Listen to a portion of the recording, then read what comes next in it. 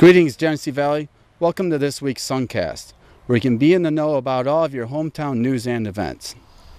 Today, we're at the home of Karen Hopkins of Avon, who uses geothermal system to heat and cool her home, installed by Van He Mechanical. Karen went from using 3,000 to 4,000 gallons of fuel a year to using zero. She only pays her electric bill for energy.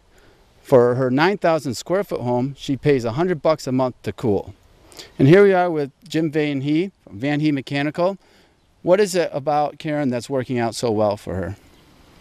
Well, I would say the biggest thing is her savings. We went through from a very inefficient steam boiler system to geothermal, which is doing very well for her energy savings and good for the environment too. Excellent. And there's a lot of myths about geothermal energy, heating and cooling. And what's the biggest myth about it?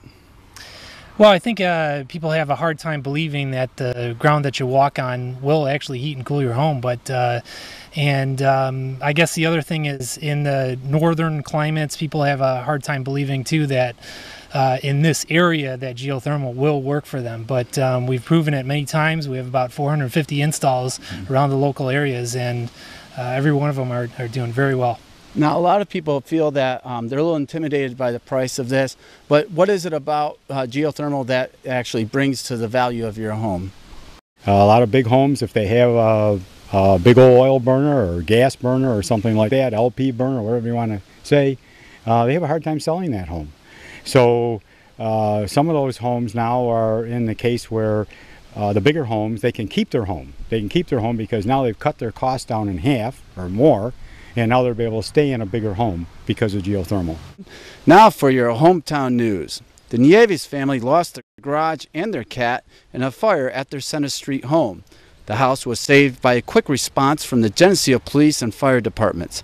Fast-thinking police officer Jason Yasso was on the scene within a minute of the 911 call, where he evacuated the family, which included 6 children.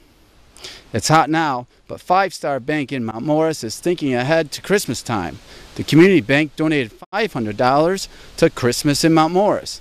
The money will go toward the annual holiday event, which includes Santa, a horse and carriage ride, and the Parade of Lights.